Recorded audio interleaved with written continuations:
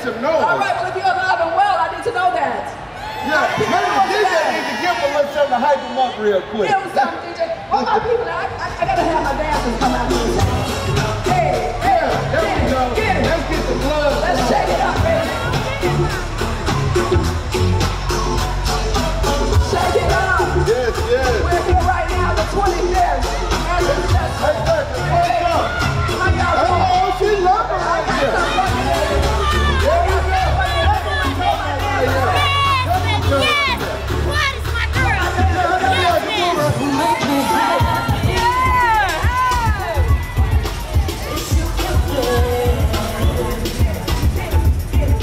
Sleep right beside me. I want to get. What about that? I really love you. You should know. I want to make sure I'm right before I let go. There you go, DJ. We want to make sure you get it. There we go, there we go. Yeah. We know it's early, y'all partied all night. Well, you know what I say? I say late nights and early mornings. I know, Late right? nights and early mornings. Y'all feeling it, huh? Telling y'all ages right now. That's but guess all right. what? Y'all gonna do it all over again tonight. Absolutely, You're absolutely. gonna count me in and being right there with you. Yeah. But once again, I'd like to thank y'all for definitely joining us on this inaugural event. It's so amazing to have you up here with me. Yeah. Yes. It's good to be here. It's meant to be. In the building, baby. Me and Quad been whipping it up on TV now for quite a while. So if y'all want to catch the show, Sister Circle. Absolutely. How many of you out there watch Sister Circle? Listen, if you don't watch it, where have you been? All right? And if you don't watch it, you need to be. Right? There we go. See? All right. Now, Sister Circle is something very special to me, right? Because it's a place where you can go to be motivated, educated, entertained, inspired, right?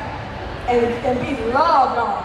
That's what it's about. Be loved on. Yeah. And this is one of the things I tell you, the whole squad just opened their arms up to me, make me feel welcome. I'm actually proud to be one of the resident chefs on the show cooking. Yes. And if you guys follow Miss Squad, y'all know she know a thing or two about whipping it up in the kitchen. Oh yeah. M-Town bound. I'm from Memphis, Tennessee. Yes, indeed. So it's real easy. You understand what I'm saying?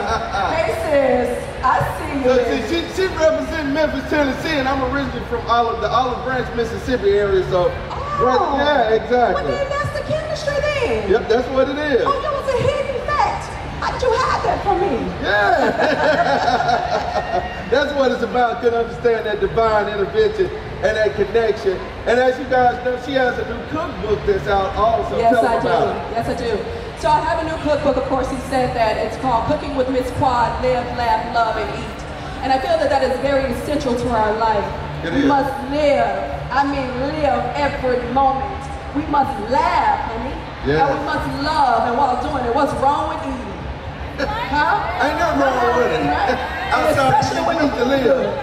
How about that? Yeah, so it's a really great book. It's something that is near and dear to my heart. I've worked on it actually for 2 years, Chef. Yeah. I don't know if you know that. You know about it, you know yes, that. yes. So I want everyone to understand that it wasn't a situation where, because I'm Miss Quad and I have 2 nationally syndicated shows and a lot of other things in the fire, that it just didn't happen for me overnight. It took some time. I actually had a literary agent who was amazing. He birthed 139,000 authors, okay?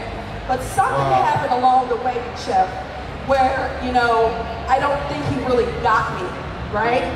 And he didn't know how to package me. So we had to part ways, and that's okay. It is. That's okay. At that moment, I could have gave up. I could have just said, it's too much hard work.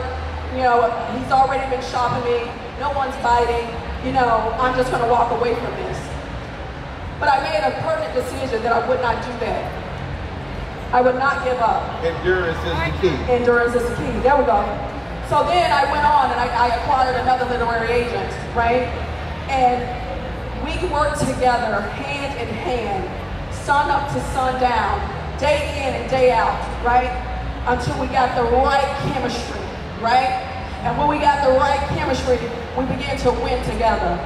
right? That's what it's about. Winning together. Yes, it is. Exactly.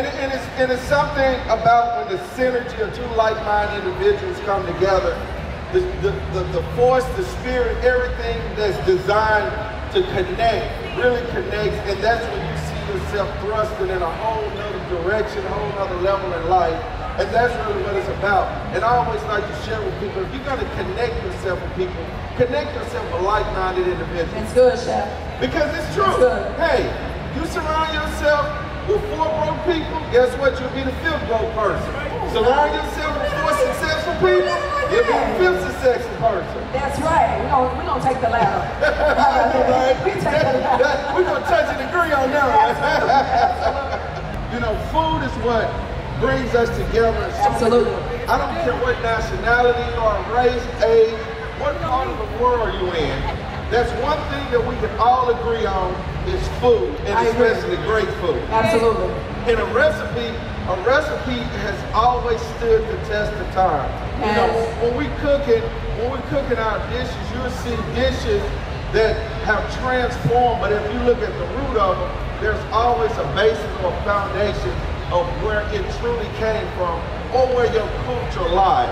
And see, a lot of people seem to think that when they hear me being a Southern boy and I'm all over the world doing cooking shows and things like that, the first thing they want to say is, oh, all you can cook is soul food. Exactly.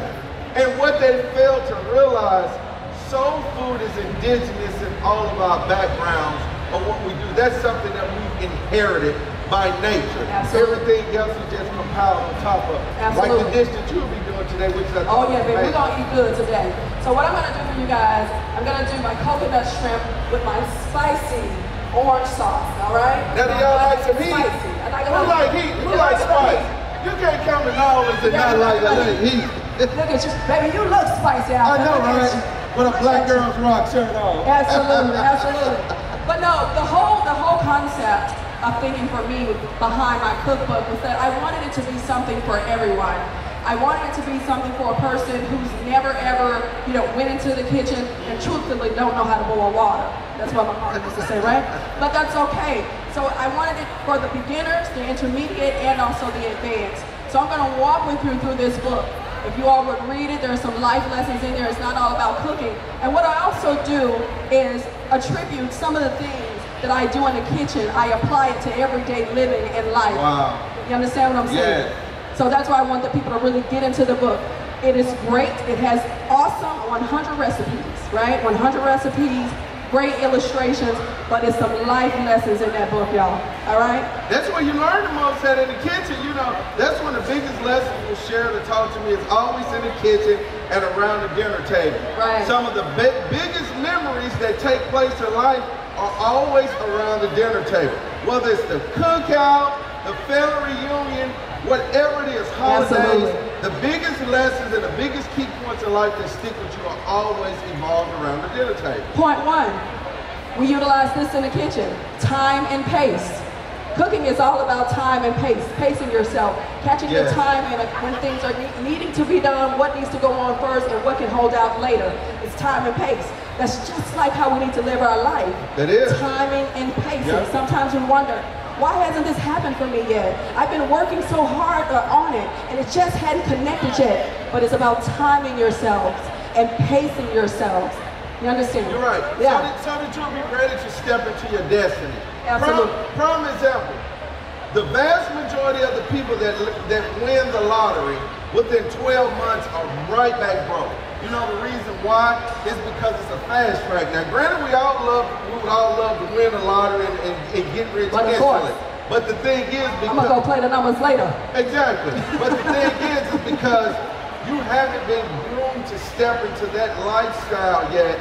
And a lot of times it's about timing and pacing ourselves and going through certain processes so that when you do receive it, you know how to make it last and how to endure with it. Yeah, you gotta do it like Keith Sweat and make it last forever. Always.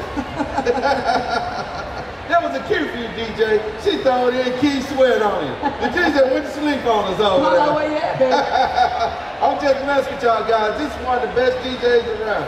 He been rocking it out, so I know you're gonna have a good time with it today. Listen, I am, Chef, I am. I hear you doing your thing over on Clio TV. Oh Oh yes, my new show, New Soul Kitchen, and what I'm doing with New Soul Kitchen is I'm taking the traditional recipes that we've grown up and loved so much and modifying them for today's healthy lifestyle.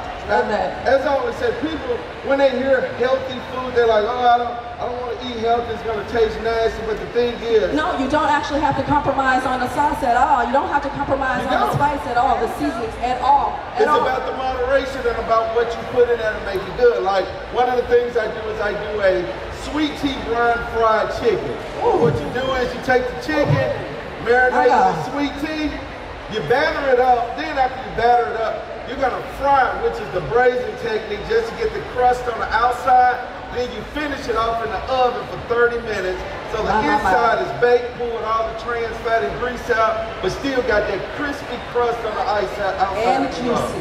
Yes, because it's all about it. Nobody, have you ever had some dry chicken? It's the worst, ain't it? Y'all know y'all done been to a couple weddings. Y'all done went down to the wedding, and y'all know they had that dry chicken down to the wedding, right? And down to the gala and the banquet, and at the charity foundation too. They want you to give all your money, right? And they will give you a $35 chicken that's dry. Exactly. With some limp green beans that's hanging over like this right here. What happened with the crunch? I know, it ain't no crunch. Ain't no crunch, ain't no texture. And that's one of the worst things, you gotta sit there with that smile on your face. Just bearing grin. We call that bearing and grinning. Hey, you know, because the vast majority of the events that we go to are always about the food. I don't care what you say. Think about it like this, or just look at it. You go to a wedding. The wedding, the people walk down the aisle, they was happy, they partying, they dancing, they loving on each other. If the food is nasty at the reception, it's the all first everybody wedding talking about. That's all everybody talking about. That's all you can remember is how bad the food was at the reception. Ooh, did you taste that? Ooh, that chicken was wrong. Exactly. But on the flip side of that, food ties so much into us. You go to a funeral, and a person is falling all over in the casket talking about, Lord, why did you have to take them? And crying and shouting.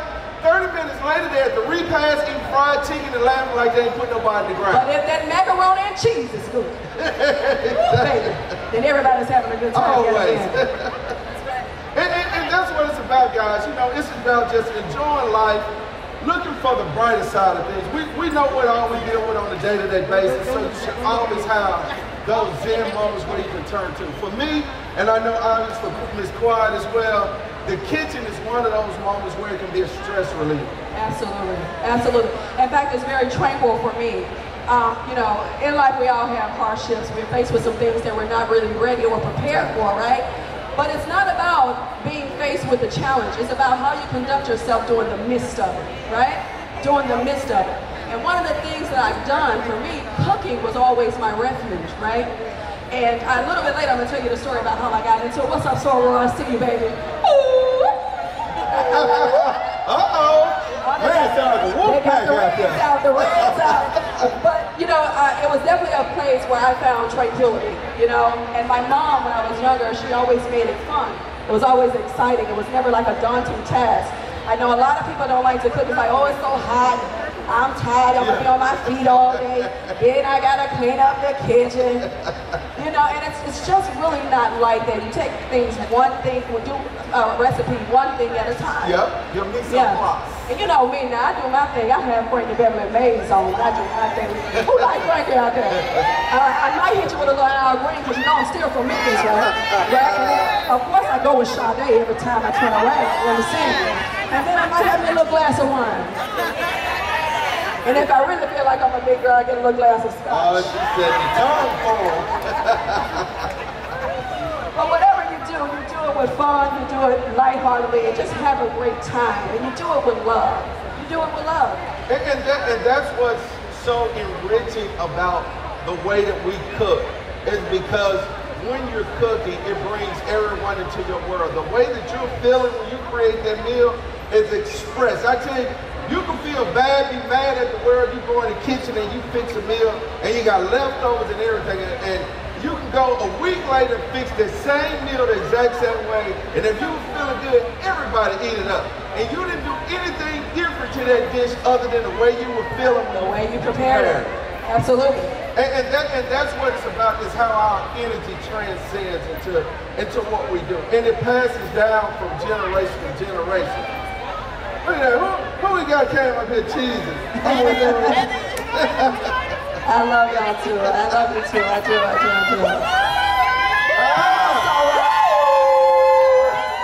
Y'all got me cutting up.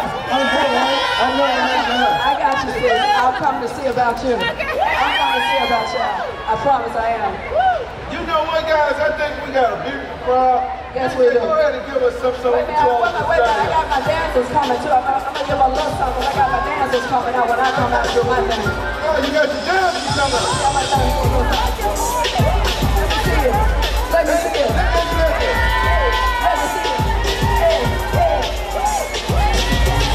Hey guys, this is Chef Jernard, the family chef of Miss Squad. We love y'all. Make sure you stick around for Miss Squad. Thank you for getting ready to come up.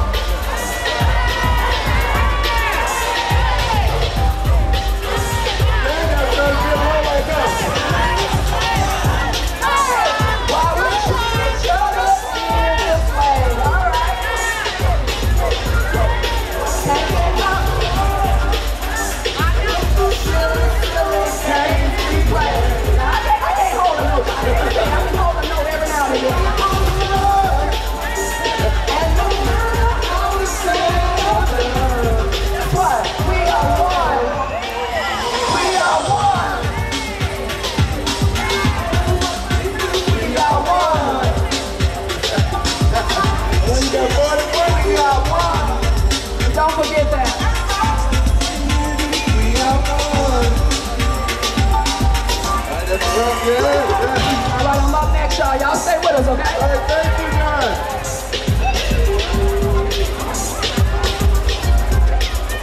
How about it for Quad?